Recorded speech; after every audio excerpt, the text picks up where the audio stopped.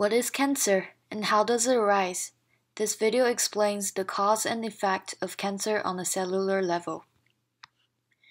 Cancer is essentially the result of mutation in certain genes that control the regulation of the cell cycle in our cells. Normally, our cells go through a cell cycle at a proper rate, performing various functions in different stages. In G1 and G2 phase, the cell grows and functions normally, while in S phase, the DNA of the cell replicates to get ready for mitosis.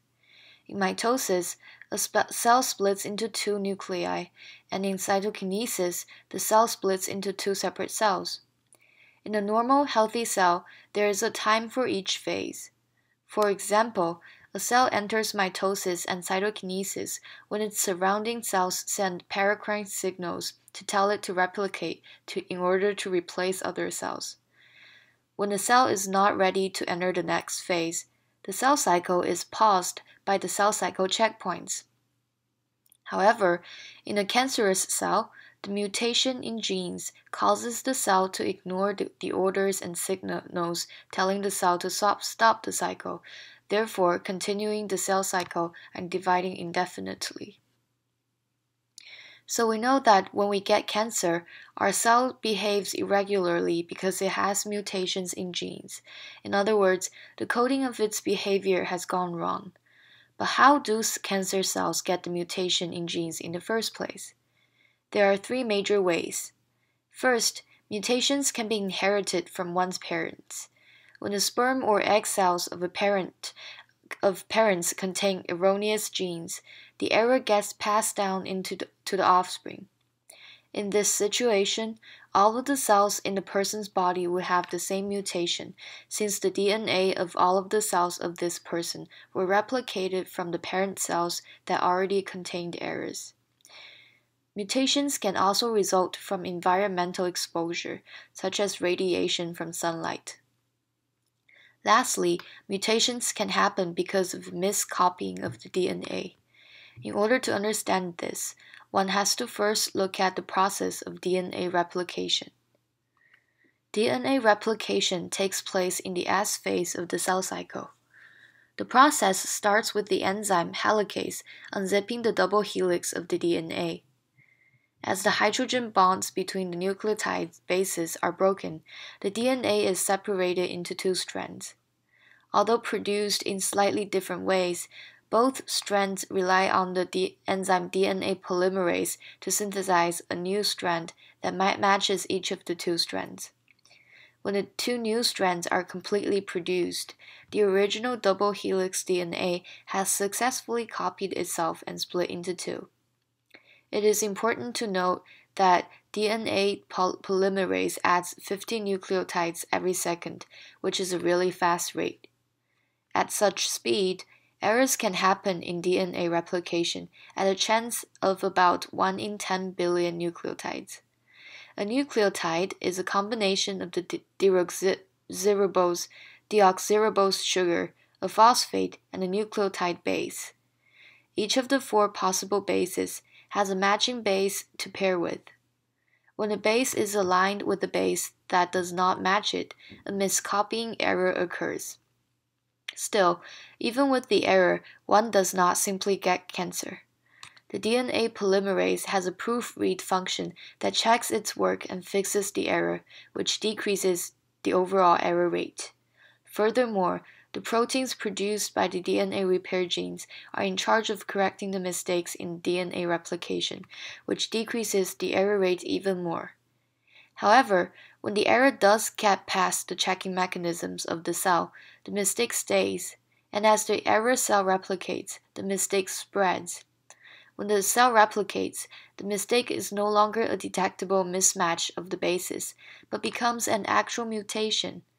The more mutated cells there are, the higher the chance that one of them will get another mutation.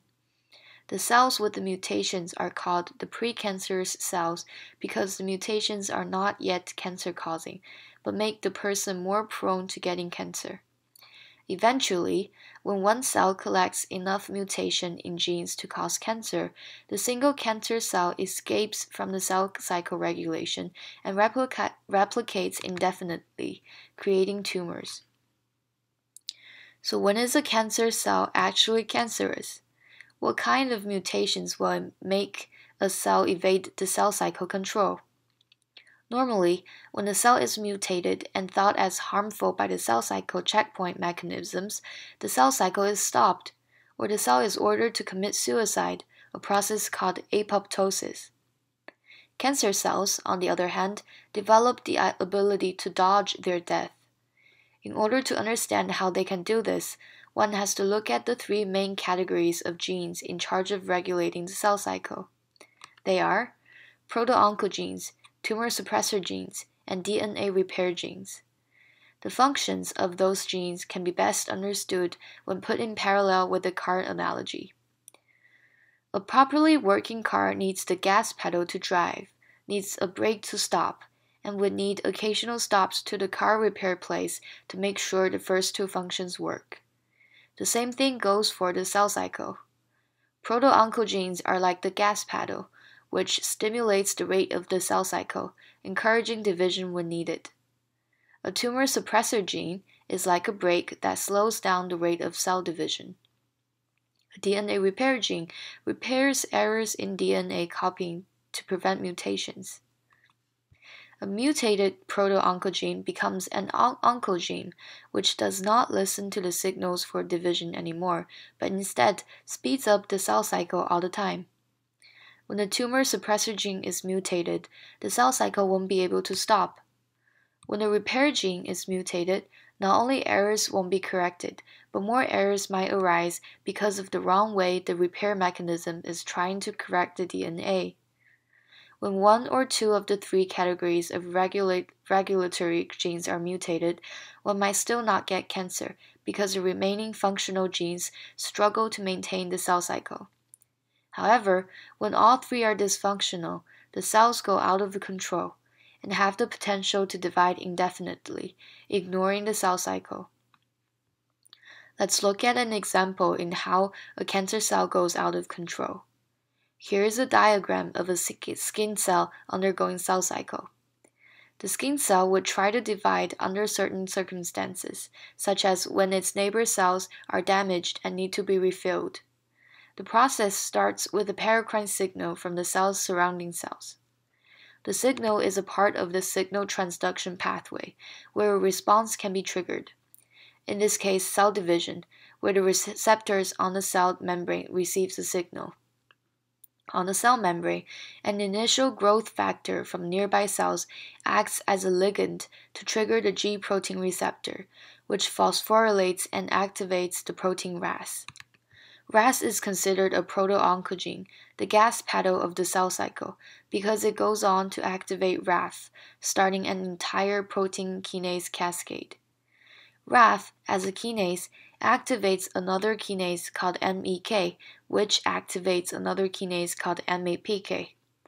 Each step of the activation amplifies the signal of the division because as one enzyme is activated, it goes on to activate a second enzyme. At the same time, the original enzyme can keep working as well, since enzymes do not change after a reaction. MAPK is the transcription factor for cycling, which means that it enters the nucleus of the cell, locates and promotes the genes specifically in charge of producing cycling to actually produce cycling.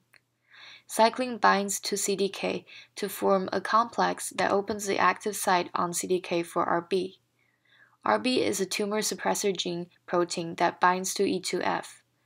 When RB binds to CDK, it releases E2F, which, as a transcription factor of various enzymes in charge of DNA replication, such as DNA polymerase and helicase, travels to the nucleus, initiates the production of these enzymes, and triggers DNA replication of the cell. In the cancerous cell, its proto-oncogenes are mutated into oncogenes. RAS, for example, might remain active forever after being activated by the receptor. This is problematic because then RAF would be constantly activated as well, and the entire protein cascade is no longer controlled by the initial signal. The cell would have been fine if it has a functional P21, whose role is to slow down the cell cycle as a tumor suppressor by binding to CDK and preventing it to form complex with cycling. However, a cancerous cell has mutated tumor suppressor genes too, which means that either P21 itself is dysfunctional or its transcription factor, P53, is unable to cause the production of P21. Without a break and always going full power, the cell divides and divides, creating more and more cancerous cells. Henrietta Lacks, the donor behind the famous HeLa cells, had cervical cancer as the cause of her death. Although the mystery regarding the immortality of the HeLa cells remains unclear, the cause of Henrietta's cervical cancer had gradually been uncovered years after her death. Cervical cancer, it turned out, is one of the cancers that are caused by viruses. HPV is a virus that can produce two viral proteins, E6 and E7. When infected with HPV, a female can have her cervix cells exposed to those two cancer-causing proteins. E6 causes P53 to become inactive, which disables the brake function of the cell cycle.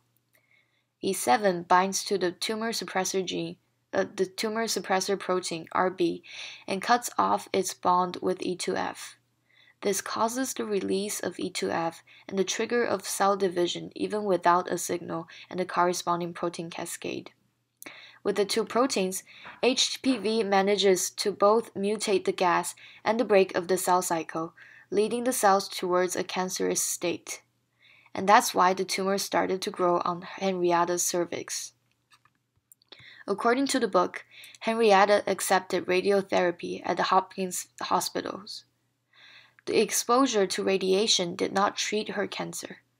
Radiotherapy originates from the fact that radiation can cause mutation in genes. Ideally, radiotherapy would add more mutations to the cancerous cells that the cells are led into thinking that they're too damaged and need to commit suicide, or apoptosis, which eliminates the cancerous cells. Unfortunately, for Henrietta, her cancerous cells will never perform apoptosis because the protein in charge of the process, P53, is already mutated by the E6 protein of HPV. Radiation didn't help in curing her cancer, but may have harmed her body even more.